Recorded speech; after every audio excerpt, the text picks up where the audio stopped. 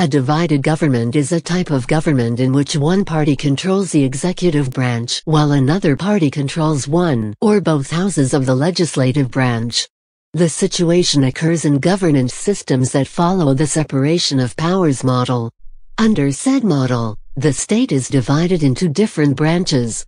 Each branch has separate and independent powers and areas of responsibility so that the powers of one branch are not in conflict with the powers associated with the others.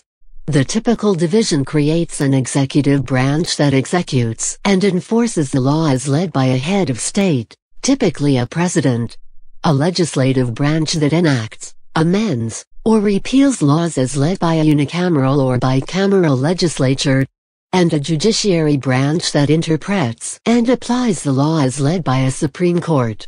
Divided governments are seen by different groups as a benefit or as an undesirable product of said separations. Those in favor of divided government believe that the separations encourage more policing of those in power by the opposition, as well as limiting spending and the expansion of undesirable laws. Opponents, however, argue that divided governments become lethargic, leading to many gridlocks. In the late 1980s, Terry M. Moe, a professor of political science at Stanford University, examined the issue.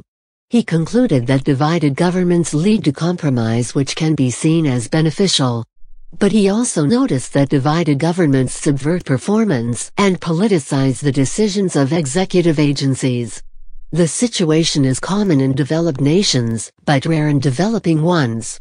Early in the 20th century, for example, divided government was rare in the United States, but since the 1970s it has become increasingly common. Divided governments are contrasted by government trifectas, a different situation in which the same party controls both the executive and legislative branches. In systems with a strong president and prime minister, called semi-presidential systems, such as in France, divided government is known as cohabitation.